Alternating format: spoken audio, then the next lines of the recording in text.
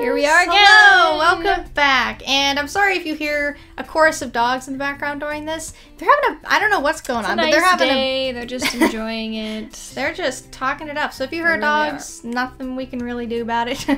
But we're excited about tomorrow. We are. You know what tomorrow is?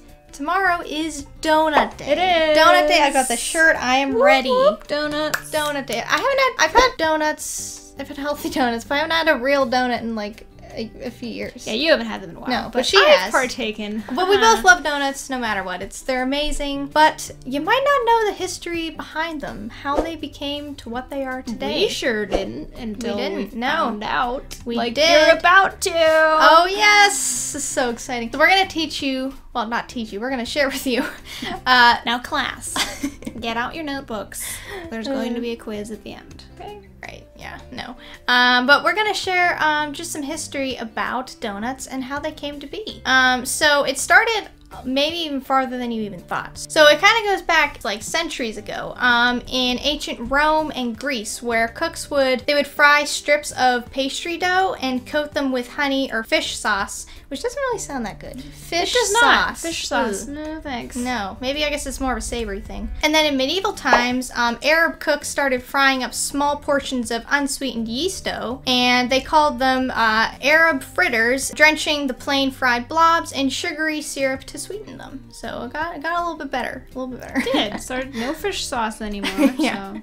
So these Arab fritters were brought into Northern Europe in the 1400s and became popular in England, Germany, and the Netherlands. So in the 15th century, Germany, where sugar was hard to come by at that time, they often cooked with savory fillings like meat and mushrooms. They were introduced to America by the Dutch in the New Netherlands as the olykoeken.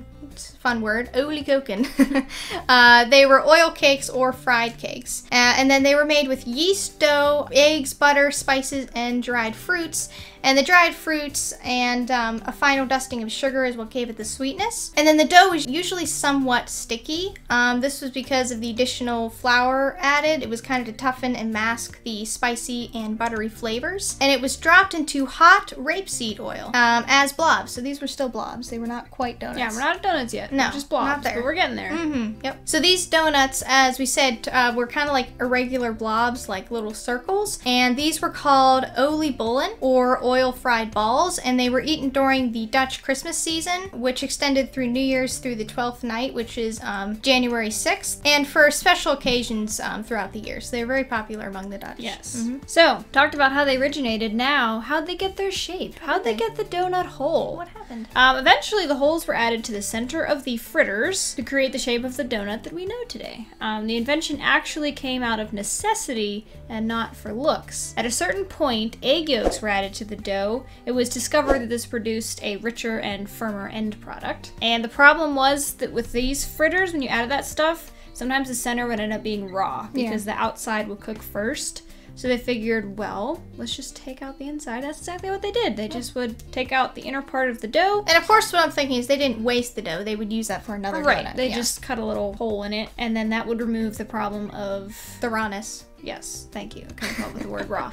The rawness for the center. So the whole invention is generally credited to Captain Hanson Gregory. I like that he's a captain.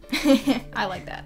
The captain made a donut hole. That's pretty cool. He was a Dutch sailor whose mother made him some donuts for a voyage around the 1840s. See, moms have been giving us food since the 1840s. Elizabeth Gregory, the captain's mother, made a deep-fried dough that used her son's spice cargo of nutmeg and cinnamon along with lemon rind. Some say she made it so her son and crew could store pastry on a long voyage, one that might actually help ward off scurvy and colds. Elizabeth Gregory also put hazelnuts or walnuts in the center, making holes where the dough might not cook through. She called them donuts because they were literally dough with nuts. Yep. So, yeah. Why not? Right. The first printed recipe for donuts can be found in an English cookbook dating back to 1803, included as part of an appendix for American recipes. Mm-hmm. Yeah, and it's actually funny with this captain. I think it's more his mother that kind of thought this up, but he tried to take credit saying that he made the donut hole by using he wanted a free hand while he was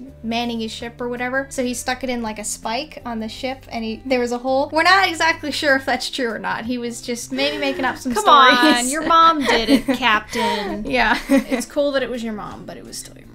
So donuts didn't become a big staple in America till World War I, when millions of American doughboys, which were soldiers, were brought millions of donuts in the trenches of France. They were served by Salvation Army / volunteer women. These were called the Donut Girls. Later they were called the Donut Dollies in World War II. And they even brought them to the front lines to give soldiers a sweet treat. When the doughboys came back from the war, donuts stayed popular as the soldiers really wanted some more donuts after the war. Like, these are good. Like, hey, let's keep it going. Yeah, we like these.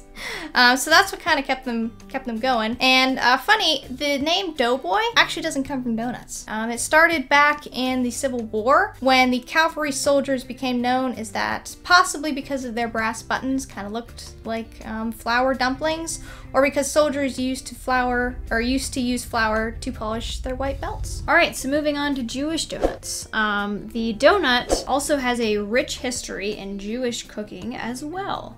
So among Mizrahi and Sephardic Jews, deep-fried dough balls known as, sufganiyot or bimulos, Bimuelos, I think. I don't know. Okay. Are prepared today very similar to how they were made more than 1,000 years ago. They are most likely served on holidays and festive occasions like Hanukkah.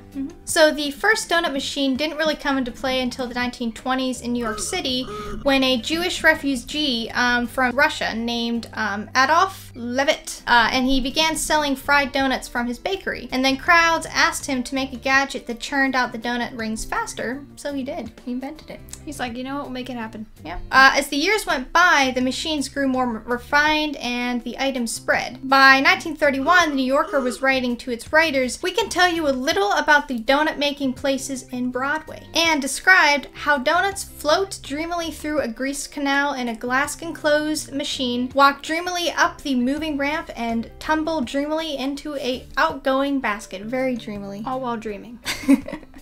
By then, Adolf Levitt's machines were earning him $25 million a year. So it was mostly from wholesale deliveries to bakers around the country. So he was getting pretty big here. By 1934, the World's Fair in Chicago, donuts were made very popular among the public and were sold at the fair. Donut cost less than a nickel, which was something people could afford back then in the Depression. You know, every now and then, let's get a donut. Right. All right, so Krispy Kreme. It was 1930. Yeah, it was 1930. And half of the country away from Levitt's Harlem Bakery, where he was, doing all his stuff, a Frenchman named Joe Leboux made his way from New Orleans to Paducah, Kentucky. Probably the hard times led him to sell his secret donut recipe and the name Krispy Kreme to a local store owner named Ishmael Armstrong. And he hired his nephew, Vernon Rudolph, to put him to work selling the treats door to door. So in 1937, Vernon and two friends found themselves in Winston-Salem, North Carolina, with just $25 between them. They borrowed ingredients, potatoes, sugar, and milk from a grocer, emerged with a fresh batch of Krispy Kremes, which they delivered in their 1936 Pontiac. North Carolinians soon found out about Vernon Rudolph's operation, very hush-hush. I'm sure you had to have an inn to get there. And because it's hard to stay wholesale when donuts keep flying off the racks, Rudolph, like Levitt before him, boosted local sales by letting the public see as well as buy. Krispy Kreme still uses this wholesale retail system, selling to grocery stores and to passers-by who watch for the neon "Hot Donuts Now" sign to light up, signaling a fresh batch. I have to come clean. I've never had a Krispy Kreme donut before. Move. What? What? I'm out. What? I'm out. What? I can't. No, I can't. Can't do this. Bye. What, you're mad at me because I've never had a Krispy Kreme donut? I've never had a donut. What? I didn't think she'd be that offended. I'm back. She came back. She came back. I didn't even know she's had a Krispy Kreme donut, to be quite honest. Krispy Kreme donuts. are amazing. Never. And they deserve I'm a Dunkin' credit. Donut kind of gal. When have you had a Krispy Kreme donut? When? All the time. Okay, now that is exaggeration. Here's the problem. We don't have them close to our house. No, we don't. So you think I don't eat them all the time. But when we go places and there is a Krispy Kreme, you have to get Krispy Kreme donuts. And I don't even think that's true. I think I remember we actually went to the factory one time when you were really little. And I'm pretty sure you did eat one. Oh, there, okay. so. I have no memory of that. That's how I'm dealing with this situation right now, is that I'm realizing that you probably have and you just don't realize it. And that way we both have had them. So apparently you can just unsubscribe and leave forever if you haven't had a donut to Laura, the Krispy Kreme donut. So if you're in America, pretty much you gotta eat one. Unless you have like an allergy, then okay. Okay, so the last thing is Dunkin' Donuts, my personal favorite. I love Dunkin' Donuts. I agree, they're good. They are good. So by the late 1950s, there were 29 Krispy Kreme factories in 12 states, but they faced some competition. That was Dunkin' Donuts, because that started in Quincy, Massachusetts in 1950, and it's been doing well ever since, I think. Still around. It's been doing well. Yep. So this is kind of how Dunkin' Donuts got its start. So William Rosenberg, the son of immigrant Jewish parents, was operating a catering business in which he sold snacks in secondhand trucks near factories around his native Dorchester, Massachusetts. And then he noticed that his donuts and coffee were accounting for 40% of his sales. And that's a lot. Yeah, it is a lot. So in 1948, he launched a donut shop called the Open Kettle in Quincy, Massachusetts. This store would eventually become, in Rosenberg's words, the world's largest coffee and baking goods chain. 2 years after opening, Rosenberg changed the store's name to Dunkin' Donuts. Now just Dunkin'. Dunkin' Donuts. Why would you change your name to just Dunkin'? That never got, like, people go for the donuts. I'm sorry. They want to be known for breakfast too. Yeah, that and coffee, but I'm sorry. You're Dunkin' Donuts forever. That's just you. That's a staple. Hashtag Dunkin' Donuts forever. Yeah. So by 1963, there were 100 Dunkin' Donut shops, and by 1979, there were 1,000. That's a pretty good business he's got going on there. Oh, yeah. By the time of Rosenberg's death, there were more than 5,000 Dunkin' Donut shops, including 40 outlets in nearly 40 countries and serving nearly 2 million customers per day. Wow. People like donuts. Oh, people. yes. So, Dunkin' Donuts has stores in twice as many states as Krispy Kreme, and in 37 other countries, and sells nearly 5 times as many donuts worldwide. In the United States alone, about 10 billion donuts are made every day with Dunkin' Donuts, and a mere 1.1 billion donuts by Krispy Kreme. So that is the history of donuts, and that's what we have to share today. I'm sure there's more on donuts that we didn't even cover, but that's the general thing. And let us know down below what your favorite donut is, and if you are a Krispy Kremer or a Dunkin' Donutter. We would love to know. Let us know. Yes, and now it is time for the news.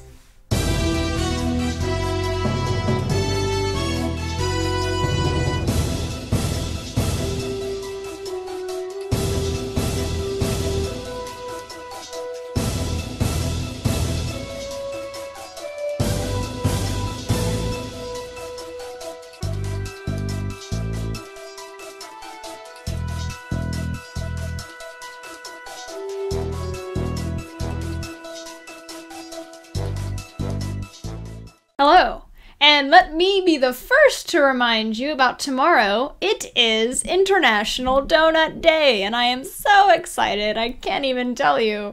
Hey, could we get extra donuts in the break room tomorrow? Come on, why not?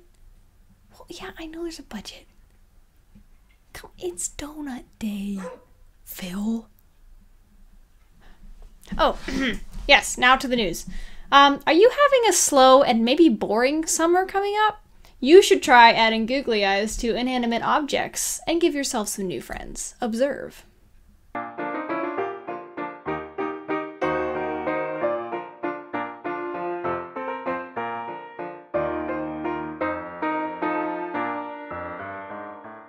Happy almost International Donut Day!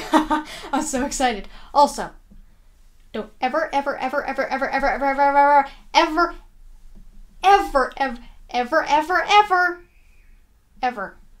forget to make donuts.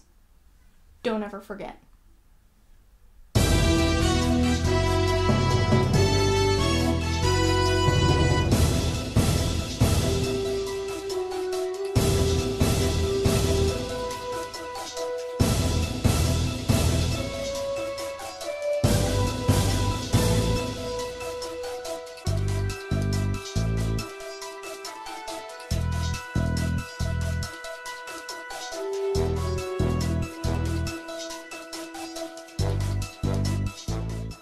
And now it is time for the Taylor Treasure Box.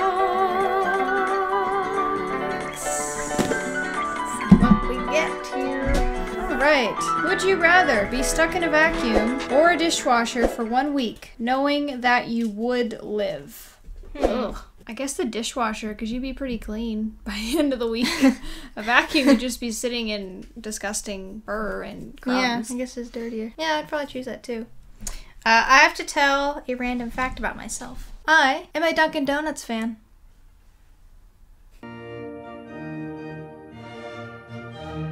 That's not a random fact. Objection. Well, my random fact 2020 edition. Even though we didn't already know it because of this whole episode, but whatever. I just wanted to say that. Hope you enjoyed this episode. Make sure to give this video a like and a comment. Make sure to subscribe. And after you subscribe, make sure to press the bell so you get all of our videos in your notifications box. And you can also follow us on Instagram at Taylor Treasures Official for behind the scenes pictures and all sorts of stuff. And we'll see you next time. Bye. Bye. And I have to come clean. I've never had a Krispy Kreme donut. I've never had one. Move. What?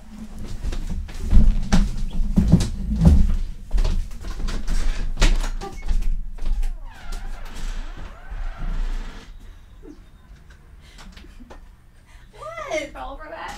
Laura! What are you doing? What is that for? What were you doing? I was trying to be mad because you'd never eaten a donut. Oh!